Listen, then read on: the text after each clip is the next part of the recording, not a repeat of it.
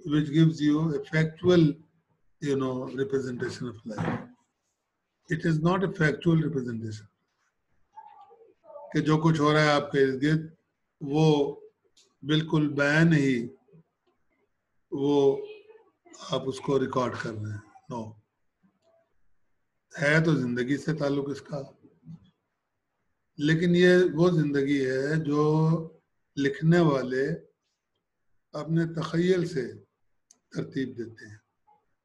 मेरा तखय्युल है, इमेजिनेशन है. इस तखय्युल में मैं इसके ज़रिए मैं शायरी करता हूँ, इसके ज़रिए मैं क्रिटिसिज्म लिखता हूँ, इसके ज़रिए मैं तनकीद एसेज लिखता हूँ. तो तखय्युल जो हमारे तजुर्बे होते हैं, मुशाहिदे होते हैं, हमारा इल्म होता है, हमारे महसूसात होते हैं, हमारे ख्यालात होते हैं, तखय्युल उनको छानता है, फिल्टर करता है. फिल्टर करके एक पॉलिश्ड शक्ल में जो प्रोडक्ट आती है वो एक लिटरेरी प्रोडक्ट होती है. May be it is pros in prose और may be it is in verse. तो drama is again one of the manifestations of literature, one of the most important forms of literature. And you know, the earliest form of literature was drama, not poetry, not prose, not criticism. It was drama, pure and simple. Later on, when drama used to be acted on the stage, the characters, they would talk out their roles. Poetry was added to drama. The earliest form of drama was formless, no form. दो आदमी खड़े हो गए, बातें करनी शुरू कर दी, लो जी drama हो गया. कोई आर्टिस्ट्री नहीं उसमें, कोई पॉलिश नहीं, कोई परफेक्शन नहीं. फिर क्या हुआ कि ड्रामे को बतौर एक आर्ट फॉर्म अदीबों ने मुतारिफ करवाया.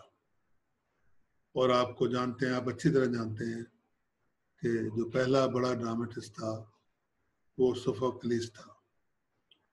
उसके साथ दो और बड़े बड़े ड्रामेटिस्ट थे. एक का नाम था एस्काइलस और एक का नाम था यूरिपिडीज. They were Greeks and they preceded Aristotle.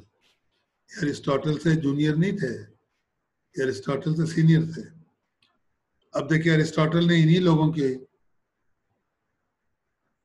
तख्लीकात को मद्देनजर रखकर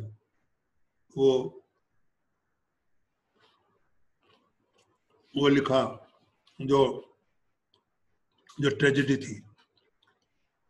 जो ट्रेजेडी थी वो उन्होंने इन्हीं लोगों के ड्रामों को देखकर, अरिस्टोटल ने ट्रेजेडी पर एक शोरा आफाक जो था लेक्चर या मजमुआ लेक्चर वो तैयार किया, जिसको पोएटिक्स के नाम से जाना जाता है. और शायद आपने पोएटिक्स पढ़ भी ली हो. Poetics is a theoretical discussion of the art of drama. कि ड्रामे का आर्ट क्या है, इसकी खसूसियात क्या है, इसकी तारीफ क्या है,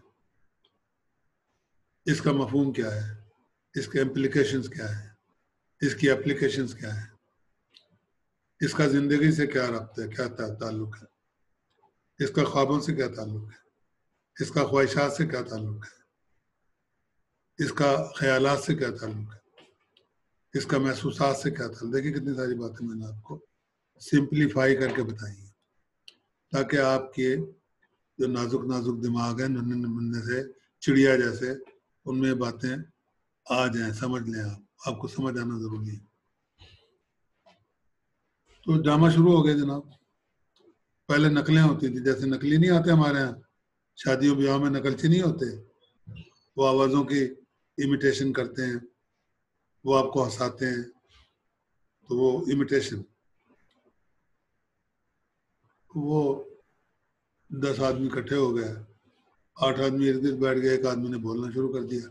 पहले एक्शन भी नहीं था, पहले एक आदमी कहानी की शक्ल में बोलता जा रहा है कि वो आया, हीर आई और फिर रांझा आया और ये हुआ, वो लैला आई और मजनू आया फिर ये हुआ, जुबानी कलामी. The earliest, the drama in its raw form, the drama as an art form, but in its most primitive form. इसकी कदीम तरीन शक्ल ड्रामे की ये थी. एक बंदा खड़ा हो गया, उसने चीखना शुरू कर दिया. फिर आए लिखने वाले, उनका ऐसे तो नहीं. ड्रामे में तो हमने लाइफ लाइकनेस होगी और ड्रामे में किरदार होंगे और वो किरदार लाइफ लाइक होंगे और वो किरदार अपना रोल अदा करेंगे. जैसे शेक्सपियर ने कहा था, life is the stage and we are all characters and we have to pass through different roles, perform different roles. Our first role is the role of infancy and our last role is the role of a very old man who is about to die. These were the various stages of the drama of life. In the same manner, drama aista aista kya ban gaya? It became a kind of a literary production which deals or dealt with life in action, ideas in action, नजरियात in action. कैसे? मैंने बताया आपको कि पहले लोग ड्रामे में कैसे करते थे.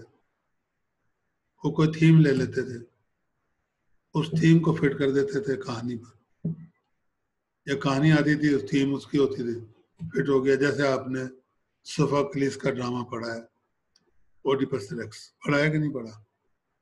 और उस ड्रामे में आपने देखा होगा कि कितना उसका प्लॉट तय दर है, तय दर तय है. Layers inside layers, wheel upon wheel, layers upon layers. और वो कॉज एंड इफेक्ट का, अभी होने वाला है होता कुछ और है, अभी होने वाला होता कुछ है, अभी होने वाला होता कुछ और है. And in the process of these mishaps, the central figure of the drama, he is able to win over our sympathies, despite the fact that what he is doing, maybe it is not morally correct, maybe it is not historically correct, maybe it is not socially correct, maybe it is questionable on grounds of religion. इसको छोड़ दें. आपके दिल में जो ड्रामे का hero है उससे हमदर्दी पैदा. क्यों? इसलिए कि आप समझते हैं कि ये जो हीरो है ये बुनियादी तौर पे अच्छा आदमी है. इसको अगर पता हो कि person who I am going to marry, उससे मेरा ये रिश्ता है एक्चुअल लाइफ का, तो वो उससे कोसों दूर हो जाए. You will never do it. Ignorance causes a situation to aggravate, and ignorance means he doesn't know anything. He was blind as far as the fact that he was to marry his own matron. उसको पता ही नहीं लगा. ये एक point है जिसकी वजह से आप उससे हमदर्दी करते हैं कि ये वो deliberately कुछ भी नहीं कर रहा. He is a victim of his circumstances. He is a victim of the chance or chances that occur in his life. कभी कुछ हो जाता है, कभी कुछ हो जाता है, कभी कुछ. और जब पता लगता है कि ओहो ये तो हमारा ये रिश्ता था, तो it is too late.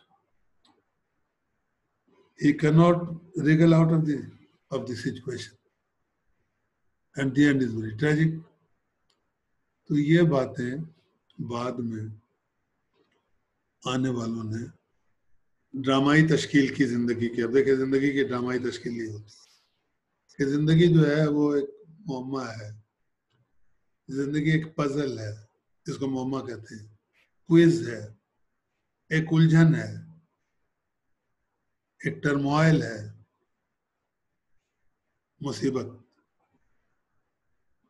एक तफक्कुर है, वरी है. एक प्रॉब्लम है, सब कुछ है जिंदगी। इसकी गुत्थियां सुलझाता है ड्रामा निगार, जैसे कि नॉवल निगार भी इसकी गुत्थियां सुलझाता है। What was Dickens doing?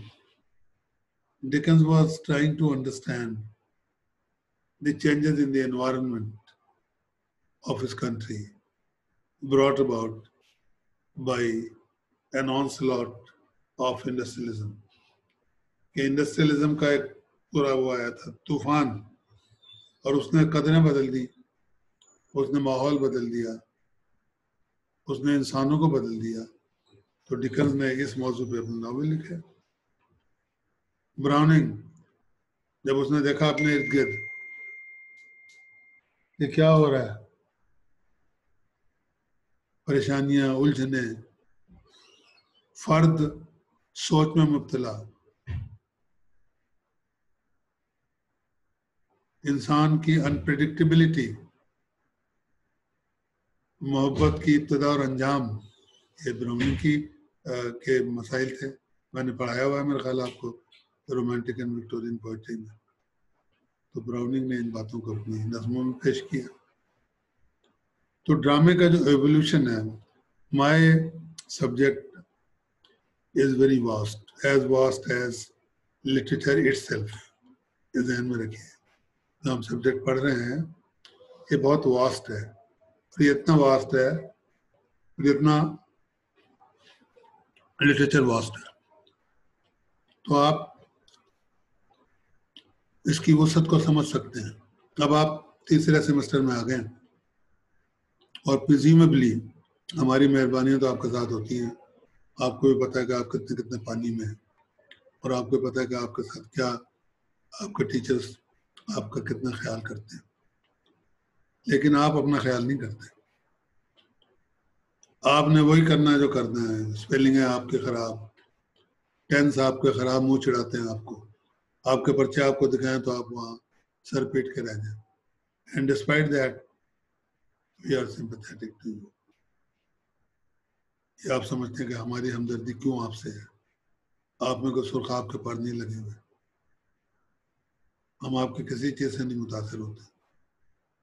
हम ये देखते हैं कि आपकी उलझने क्या हैं, आपकी परेशानियां क्या हैं, आपका बैकग्राउंड क्या है, आपके पीछे कौन है, आपको कैसे वो सपोर्ट कर रहा है।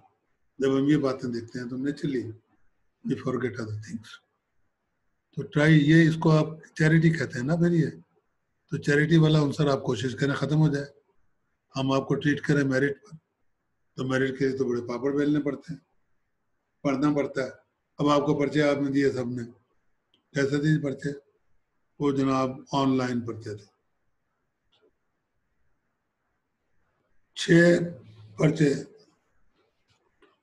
एक जैसे बिल्कुल, अलिफ से लेके ये तक। अगले 6 पर्चे एक जैसे बिल्कुल, अलिफ से ये तक। उसमें क्या खास हम देंगे आपको नंबर? हमने फिर अपने हिसाब से आपको जज किया, आपकी रिस्पेक्टिव मेरिट देखी और कोशिश की कि किसी से नाइंसाफी ना हो। तो आप तो कोशिश करें कि आप अपनी मेरिट पर हमसे दाद वसूल करें। ये बातें फरोई बातें हैं, सेकेंडरी बातें हैं कि किसी बच्चे का वालिद नहीं है खुदा न खास्ता, किसी बच्ची को माली मसाइल हैं, ये सारी फरोई बातें। The real thing is your personal merit. मैं क्या था?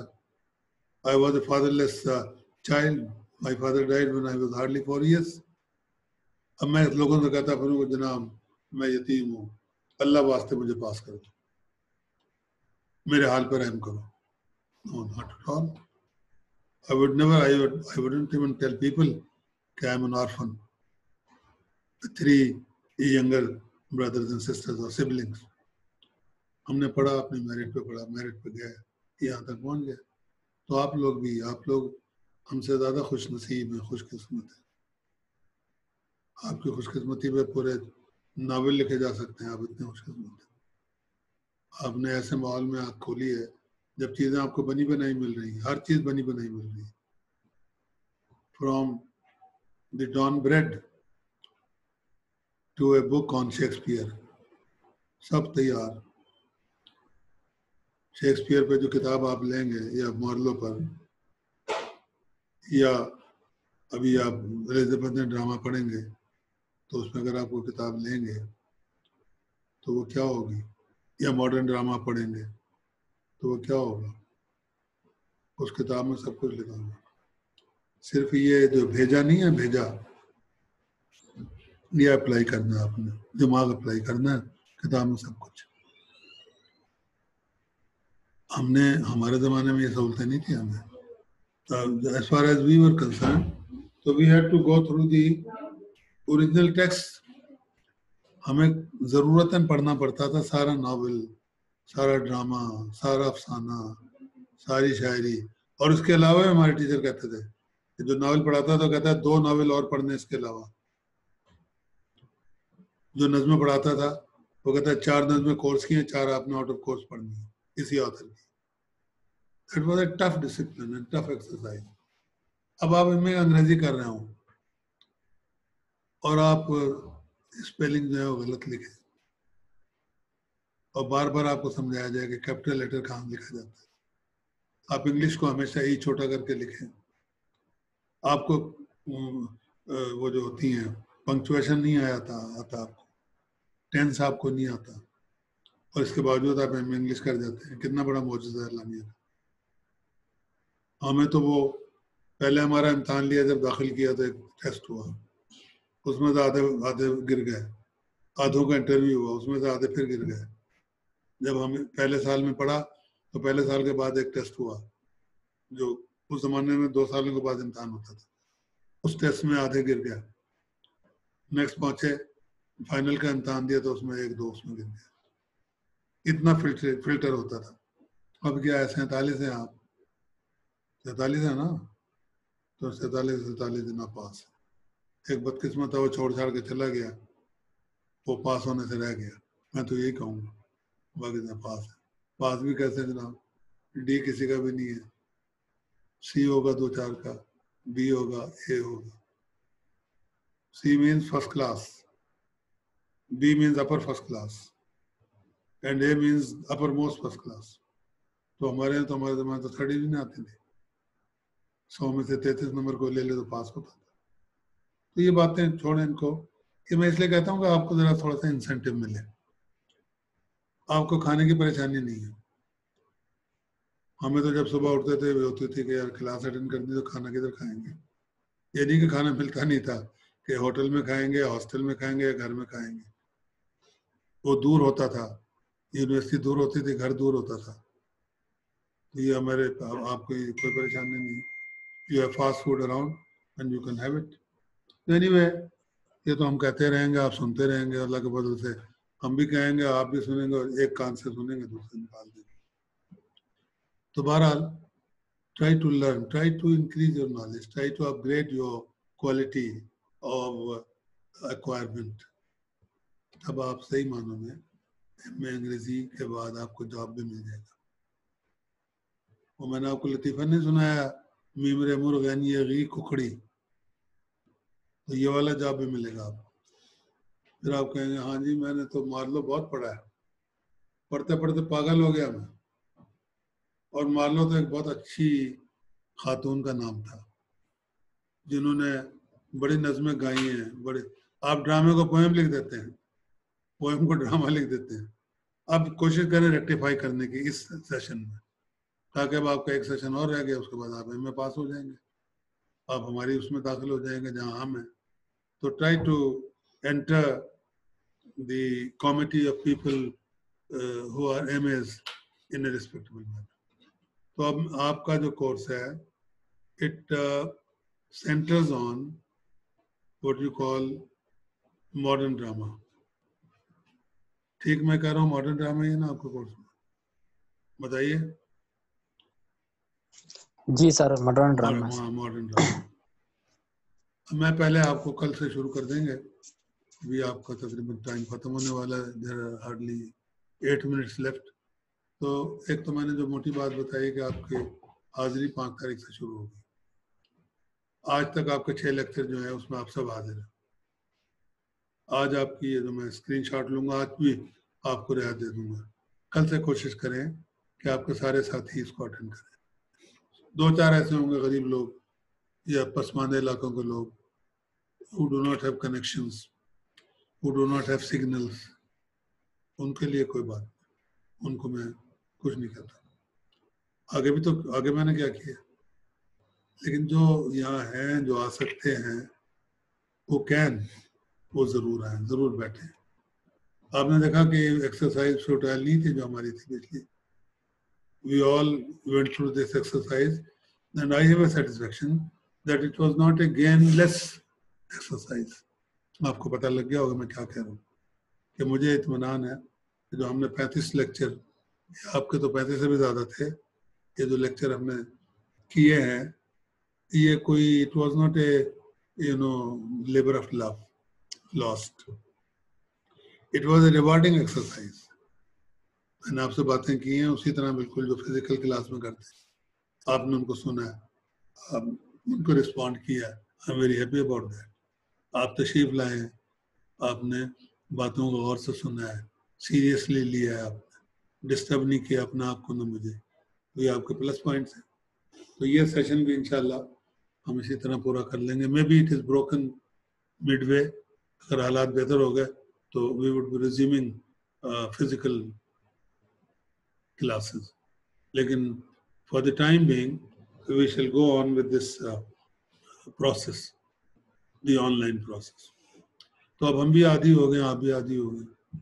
आज देखिए ना, मैं कितनी कोई तकलीफ नहीं हुई, हालांकि 2 महीने का ब्रेक आया। मेरा जो लास्ट लेक्चर था आपके साथ वो 2 महीने पहले का है तकरीबन, तो 2 महीने में देखें हमने रिज्यूम कर लिया फॉर्म।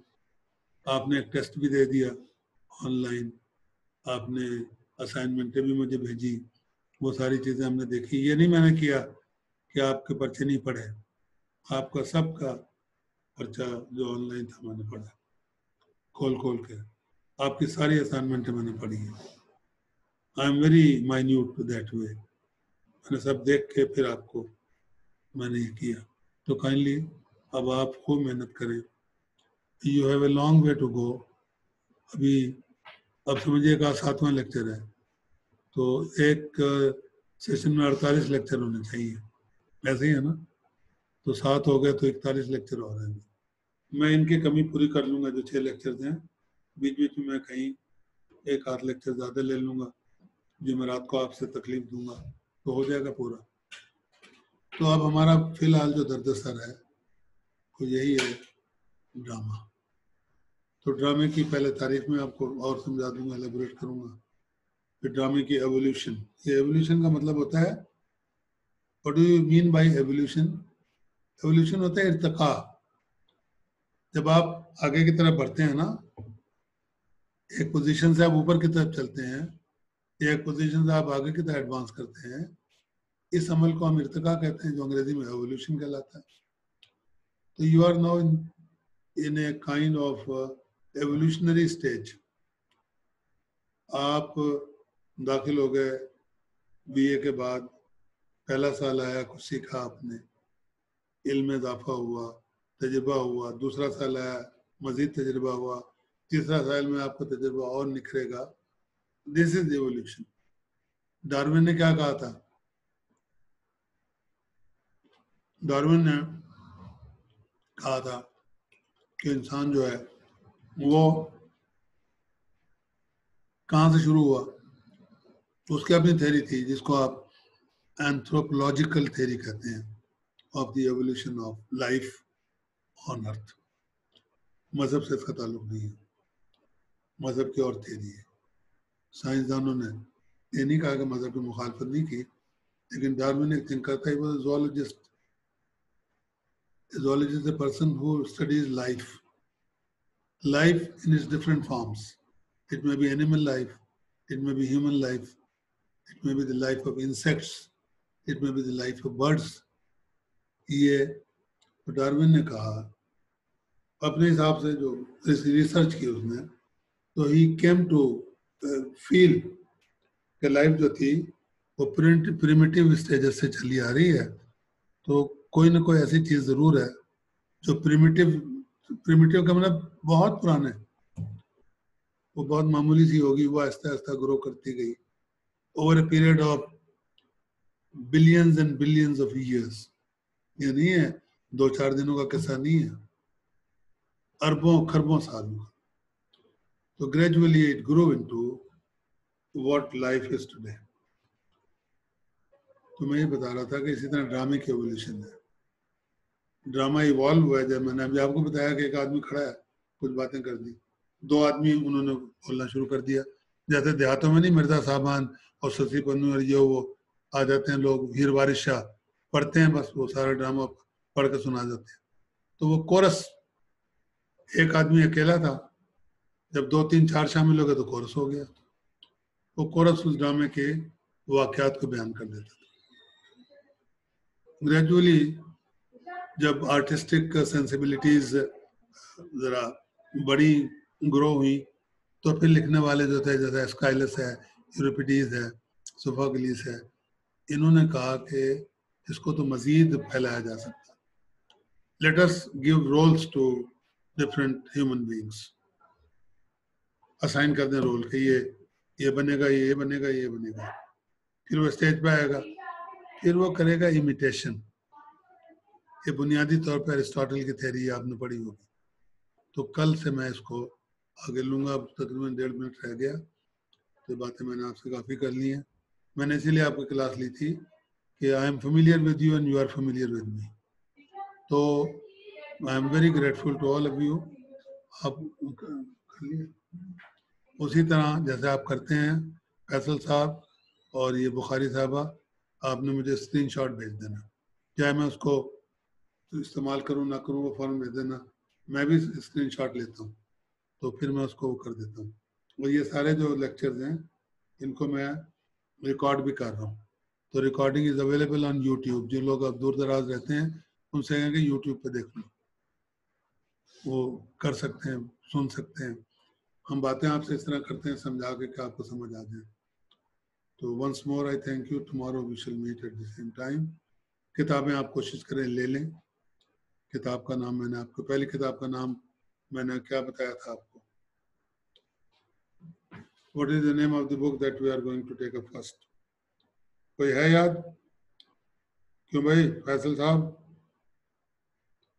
अब मुझे भी देखना पड़ेगा, मुझे बोलिए क्या नाम है किताब का? ये सर 3, क्या नाम है सर बेटा? 3 आथर हैं।